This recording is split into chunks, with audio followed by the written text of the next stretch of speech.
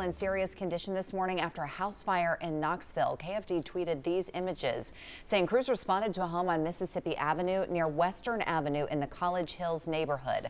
The fire department says they arrived to find the victims trapped inside the home. Crews had to pull an adult and a child from the inside.